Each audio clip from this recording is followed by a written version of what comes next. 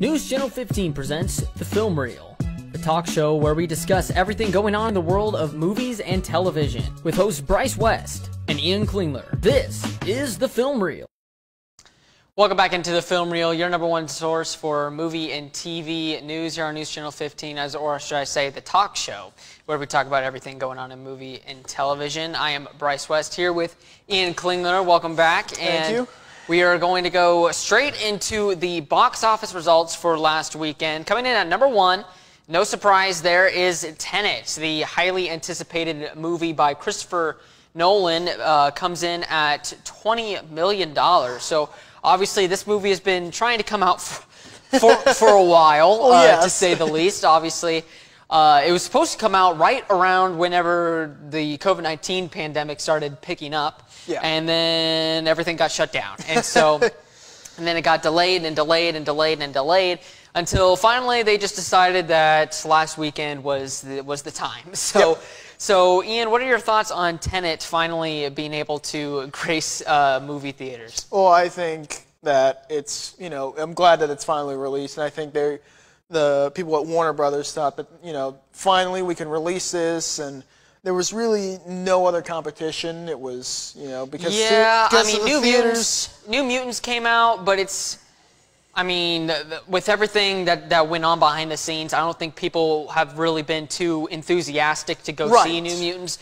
I feel like Tenet is definitely the first big blockbuster that is supposed to be trying to opening these theaters back up, because it has generally good reviews. It's got around a 75% on Rotten Tomatoes right now, whereas New Mutants I believe is in the 30s.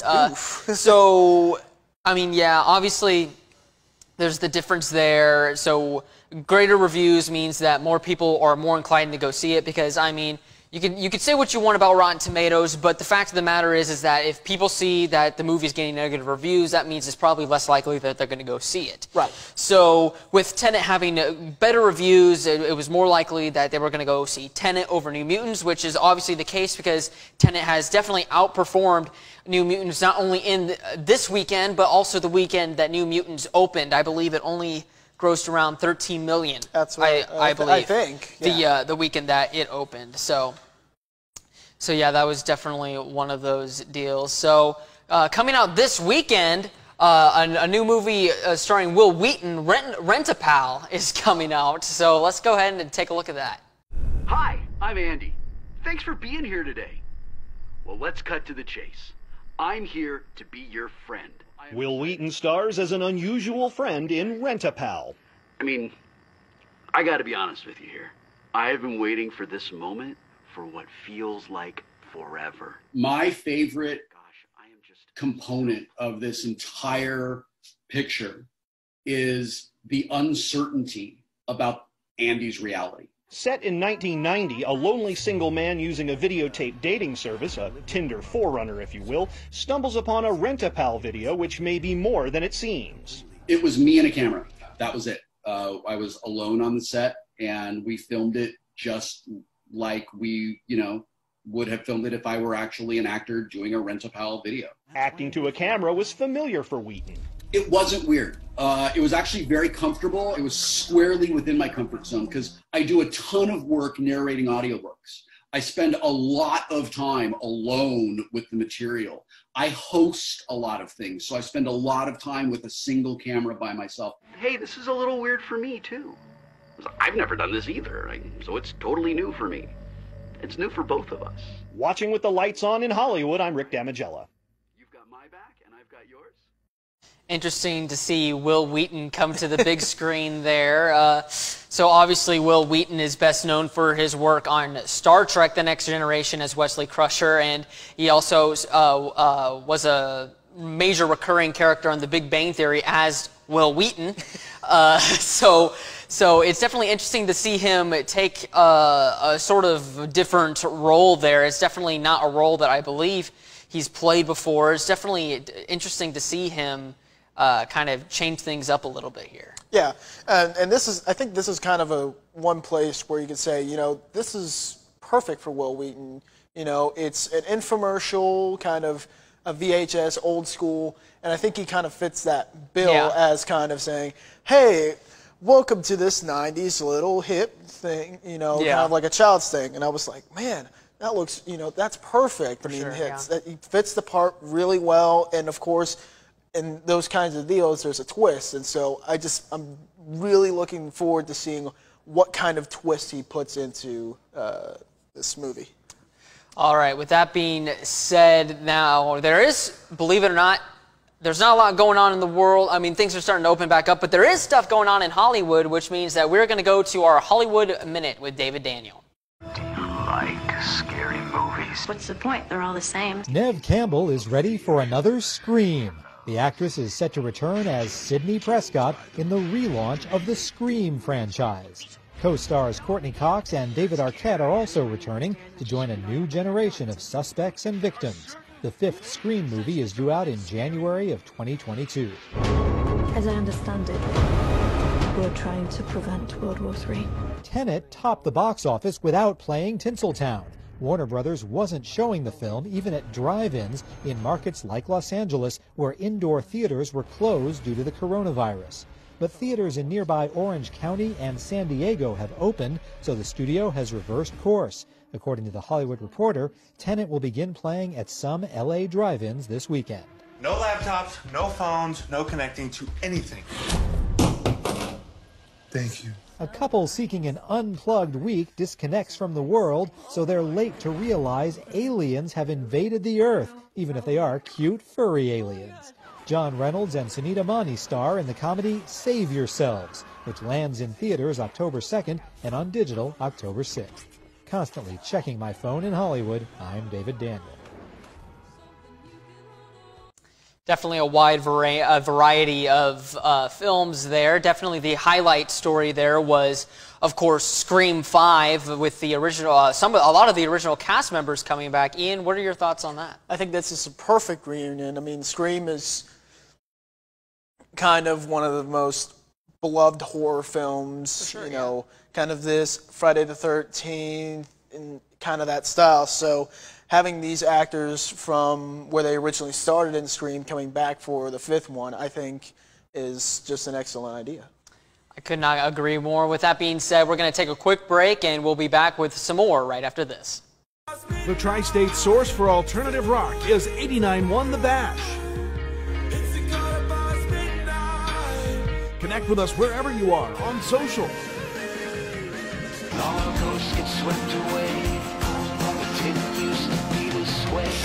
Listen live on our free mobile apps, online, or on TuneIn. We are today's hit alternative, 89.1 The Bash. It just takes a moment to spread from one person to another. So how do you break the germ cycle? Wash your hands often and always after coughing, sneezing, handling food, and going to the bathroom. Lather the front, back, and in between for at least 20 seconds. If there's no soap or water available, use a hand sanitizer with at least 60% alcohol. Regularly disinfect common surfaces, including your phone. These small things can help break the germ cycle. Here in Southern Illinois, we all know the weather can change in an instant. When severe weather strikes, you can count on the team at News Channel 15 to provide you the latest information to keep you and your family safe. From watches and warnings to storm spotter information with our direct link to the National Weather Service, the team at News Channel 15 is here to give you the most up-to-the-minute severe weather coverage, not only on air but also online and on our Facebook page. News Channel 15, putting Southern Illinois first. Support provided by Motorad, hosting a hiring event this weekend at its Mount Carmel, Illinois location. Those interested in full or part-time team member positions are invited to stop by 916 Empire Street in Mount Carmel Friday from 4 to 7 p.m. or Saturday from 9 to 2. You can apply and be interviewed all on the same day. Motorad is hiring day and night shift positions, earning up to $18 per hour. Sign-on and referral bonuses are also offered, and positions also include a competitive and comprehensive benefits package. That's the Motorad hiring event this weekend.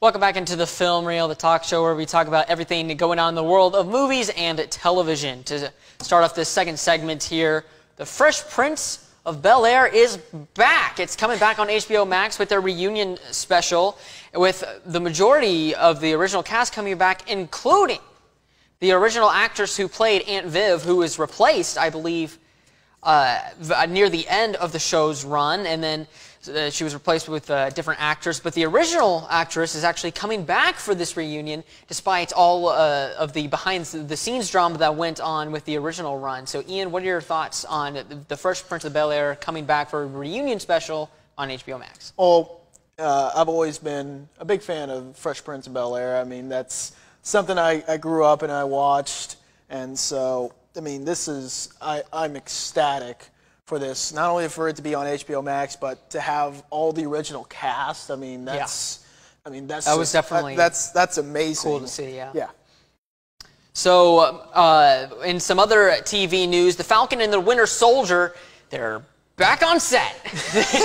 Their filming has resumed, I believe in Atlanta, and because that's where they film all the Marvel movies. So I assume that they've been filming.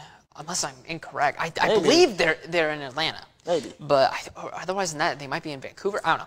But wherever they're at, they've resumed. They've resumed filming, which means that we probably will hopefully get to see something with this show here soon. I believe the show was originally supposed to be out already. It was supposed to come out this around this time. Yeah. This year, obviously, and obviously that did not get to happen because of the COVID-19 pandemic. So hopefully we will be able to have a early 2021 release for this series. So, Ian, what are your thoughts on Falcon and Winter Soldier resuming filming? Are you excited to see the show? Yeah, I'm excited to see the show. It's kind of to see what happens after, Captain America passes the torch. But I think this is also a big thing for Marvel Studios because they've already finished Black Widow, so all they were waiting for was the green light to release it in the films. Other than that, I mean, nothing really was. There was little to no filming of other shows, and so getting Falcon and the Winter Soldier back, I think this kind of sets the course back into, okay, Marvel Studios is going to start recording, their kind of shows or movies that they want to try and accomplish. Yeah, and I don't believe we have any word on the other shows like WandaVision and their other live-action projects that are supposed to be filming. I think it was just Falcon and the Winter Soldier and WandaVision that were supposed to be filming at this time because Loki wasn't supposed to come out for another while, and same with Hawkeye, and then there are other shows that they had announced. So, but yeah, it'll be interesting to see when they actually are able to get around to releasing this thing. Obviously, the releasing won't be the problem. It was filming it, and so because it's a streaming show, so they can release it tomorrow, obviously, but they could release it tomorrow and people would still go watch it, right? So, yeah, I'm definitely excited for Falcon and Winter Soldier to come out and pumped to see that they are back filming again. With that being said, we're going to take another quick break, and Alec Vaughn is in the house with his top 10 films of all time right after this.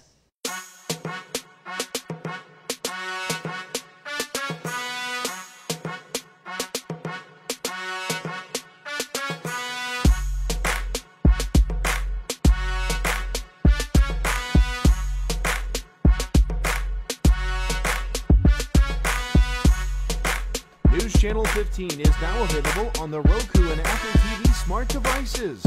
Log on to facebook.com/my15news to learn more. So, what's your story? Looking for a cost-effective way to begin your college career? One that's close to home? Or are you still unsure of a career direction? Here's the answer. The 4 Illinois Eastern Community Colleges. With 100 certificate and associate degrees in career and technical fields, many online and many transferable. Frontier Community, Lincoln Trail, Olney Central, Wabash Valley. 4 colleges, 1 mission. Let us help write your life story. Check us out online at iecc.edu. I didn't want to go to community college because it was too small, too limiting. I wanted a place where I could expand my horizons and gain experiences for a strong future. Where I could meet people from other places and learn about them. A college choice that meant a strong start, not huge debt. Where I would have the support I needed. Where teachers knew my name and worked with me on a personal level. And people were ready and available to help me plan my future. That's why I choose my community college! Yeah!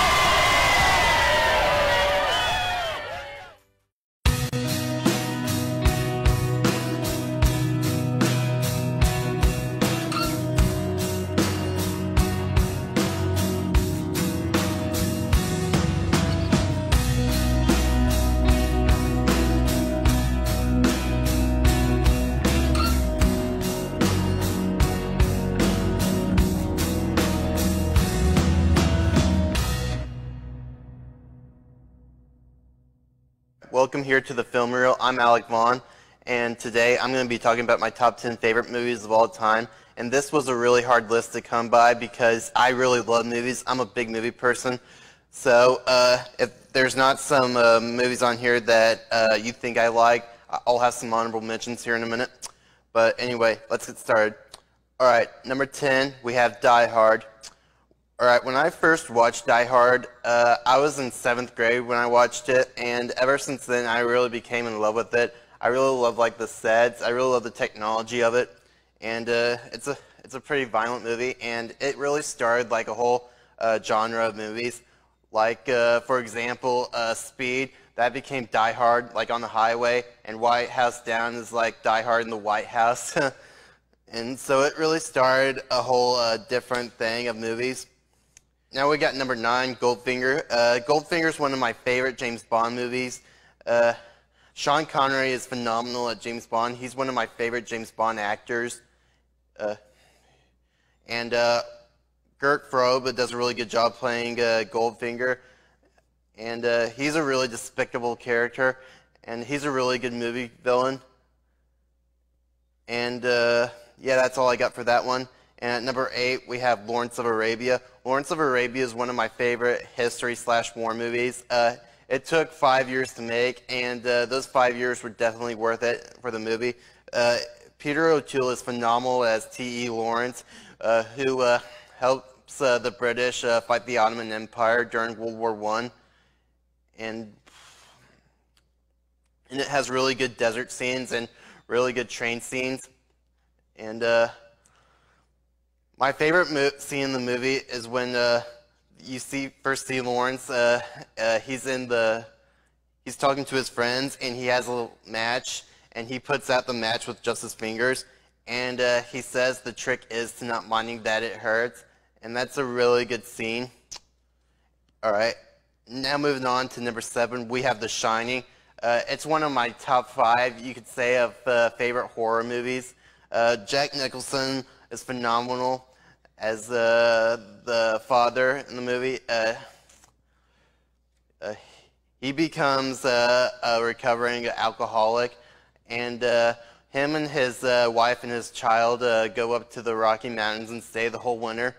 And during that long period of time, he starts to have cabin fever, and he gets talked into these ghosts to try and kill his family. And it's a great showdown at the end when he goes mad and tries to kill his family. And the most memorable scene in the movie is when he goes into his wife's bedroom and chops down the door with his axe and says, "Here's Johnny." And that's like one of the top 100 best movie quotes you could say of film. And moving on to number 6, we have The Exorcist, another one of my favorite horror movies. The Exorcist is a really terrifying movie for 1973 standards. The makeup effects are awesome for 1973. And at the end, the late, great Max von Sydow is the priest who tries to get the demon out of the child at the end of the movie. And he does a phenomenal job of it. And it's a great showdown at the end of the movie. And at number 5, we have Pulp Fiction. Pulp Fiction is one of my favorite Quentin Tarantino movies. I've watched it 100 times and I've never gotten bored of it. The dialogue is great, and my favorite quotes of the movie are when Samuel Jackson and John Travolta are in a car and they're talking about McDonald's in France and how you can order a beer in France. And the Big Mac's the Big Mac, but they call it the La Big Mac. And they call a quarter pounder with cheese a Royale with cheese. So there's a lot of good lines in the movie. Yeah, I also like the ending of the movie where Samuel Jackson's holding, well, let me rephrase that. There's these couple and they're robbing a restaurant, and Samuel Jackson points the gun to him, and he tries to convince Tim Roth that to give him his money, and yeah, it's just a great overall movie. And at number 4, we have Ben-Hur. Ben-Hur is one of my favorite history movies.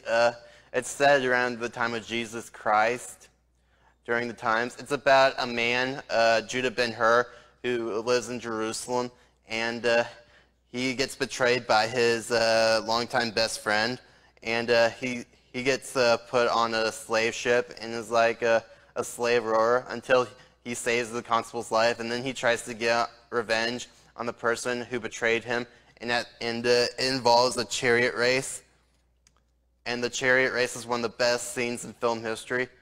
And at number 3, we have Indiana Jones, Raiders of the Lost Ark. Indiana Jones, Raiders of the Lost Ark is one of my favorite Indiana Jones movies. It's my favorite out of the 4. Harrison Ford is phenomenal as Indiana Jones, and he goes on his quest to get the Ark of the Covenant, and he goes on a wild goose chase against the Nazis to try to get the Ark. And the special effects are phenomenal as for 1981. The acting is great, the characters are memorable, and I love the map scenes in the movies where there's this one red line and it goes across the globe. It's a really neat map. And yeah, and at number 2 we have Citizen Kane.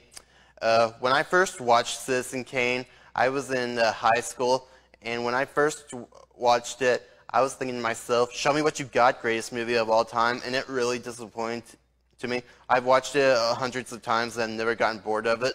The character, Orson Welles is great as Charles Foster Kane. There's a lot of memorable lines in the movie. And at the end of the movie, it's found out that Rosebud is the sled that Citizen Kane had when he was little, and that's the only childhood memory he had until he left his home and went on to being rich. And yeah, and at number 1 we have the original Star Wars trilogy. Star Wars has always been a big factor for me when I was a kid. It's something I've loved ever since I was little, and ever since I could remember, I've loved Star Wars. I loved the characters, I love the plot, I love the special effects, and etc. Yeah, and I'd say my favorite one out of the trilogy is The Empire Strikes Back. The Empire Strikes Back is a great movie. It's a great revenge movie. It's more darker than A New Hope, and I guess that's something I like. Return of the Jedi is also good too. I like the special effects in Return of the Jedi. I love the Battle of Endor. I love the spaceship battles. And yeah, and as for A New Hope, I really like A New Hope. A New Hope really started something big for film in terms of sci-fi and adventure and special effects. And we can learn a lot from Star Wars. Star Wars follows a lot from old storylines, and it follows a lot from history too. And I can't say enough. It's just Star Wars, and that's going to do it for me here. I'm Alec Vaughn. I'll see you later. I could not agree more. That was quite the great list. I'm not gonna lie. It definitely, I gotta agree with the Star Wars films up on top. They're instant classics right there. You can't go wrong with the original trilogy of Star Wars. So some new movies are actually still coming out, of course, and we've actually got the trailer to the new film Dune. Let's take a look.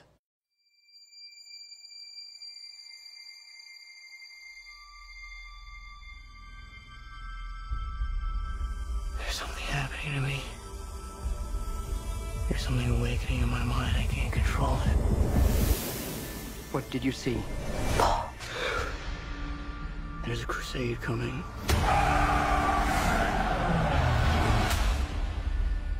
Do you often dream things that happen just as you dreamed them?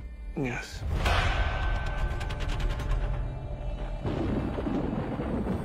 The test is simple. Remove your hand from the box, and you die.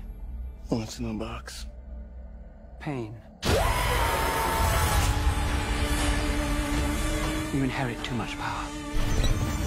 You have proven you can rule yourself. Now you must learn to rule others. Something none of your ancestors learned. My father rules an entire planet. He's losing it. He's getting a richer one.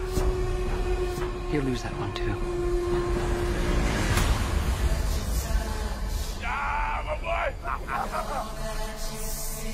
Arrakis is a death trap. Kill him. This is an extermination. They're picking my family off one by one. Let's fight like demons. An animal caught in a trap will gnaw off its own leg to escape. What will you do? I know you.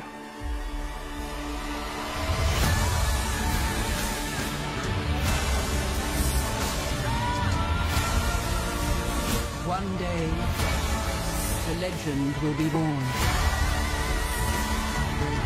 All of civilization depends on it. The future. I can see it.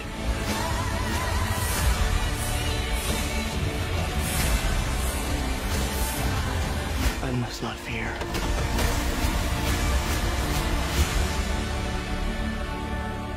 Fear is the mind killer. My Lord Duke. Where the fear is gone, only I will remain. Go, go, go!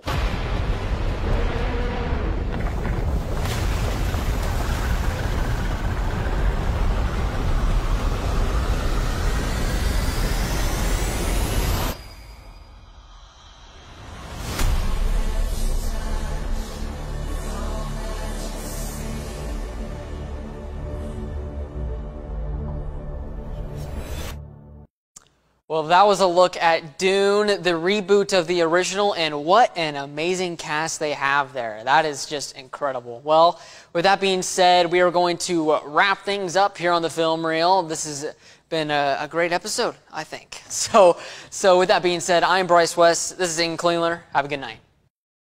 The tri-state source for alternative rock is 89.1 The Bash. Connect with us wherever you are on social.